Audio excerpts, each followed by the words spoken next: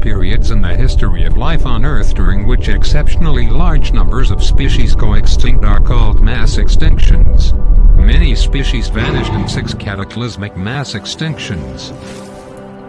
Today, 99.9% of all species that ever existed on Earth are extinct.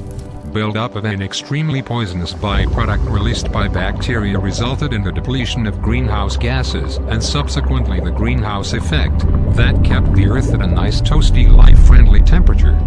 So, over the course of millions of years, the Earth got progressively cooler till it reached an abysmal low of 50°C, a snowball Earth. But wait, there's more. This gas was extremely toxic for every other organism that came in contact with it.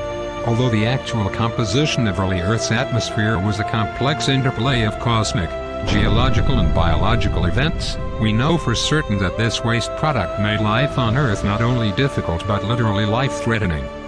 Millions upon millions of species were wiped off the planet Earth, billions of years of evolutionary effort lost forever. But then, we have got a lot of reasons to thank these toxic bacteria. More than 8.5 million reasons, actually. 6.5 million on land, 2 million in the ocean life as we know it today. That which previously rendered our planet barren is soaring free, composing about 23% of our atmosphere today. Kinda makes it true that everything happens for the best. This gas happens to be oxygen.